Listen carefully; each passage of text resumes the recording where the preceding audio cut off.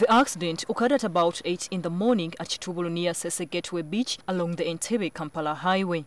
The deceased officers have since been identified as Moses Dojok, the driver of the police patrol pickup, Corporal Geoffrey Bogire, Constable Julius Balazewa, and Constable Fred Mukwasizo. 3 died on spot while the 4th breathed his last while being rushed to Entebbe Grade B Hospital.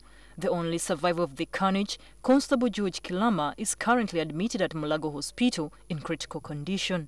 Also dead is a mob justice victim who was being rushed to hospital by the policemen who had just rescued him from an irate crowd that had wanted to lynch him for reasons still unknown. Eyewitnesses say the patrol vehicle was speeding at the time of the accident. Wa patrol yajjadduka nnyo ne yagala emuviire ye ayitewo wamagulu 10 asobole okugenda ebibye kati wamagulu 10 wa parkinze ebbali owa patrol najja bwaze namuyingiramu era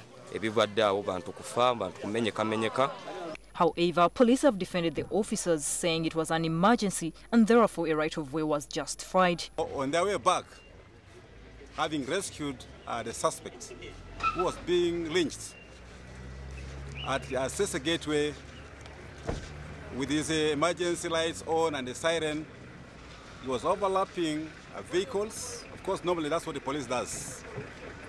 In emergency, you have a right of the way, so they have a right to overlap because they are answering to an emergency that are actually saving a life. The driver of the truck, who is yet to be identified, fled after the accident.